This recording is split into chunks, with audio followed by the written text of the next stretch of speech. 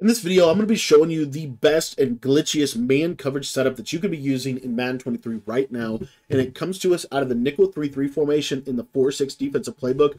The coaching adjustments that I would like you to have set here is auto flip on, auto alignment set to base, and then really important, we're going to put our flats at 30 yards. The play we're going to be utilizing for this defense is the cover one robber press in the nickel 3-3 formation, and all we're going to do with this defense is we're just going to slide these outside cornerbacks out just like so. We're going to put the outside corners on a cloud flat just like this, and then with that right side linebacker, what I like to do is basically take him, and he is kind of like a rover player. We can do with him whatever we want. I like to man him up on the tight end, and then we're going to take these safeties on the outside, and we're just going to man them up on the outside receivers. As you can see, this is one of the best coverage defenses in all of Madden 23 because it's going to guard literally everything, including flood concepts to the outside.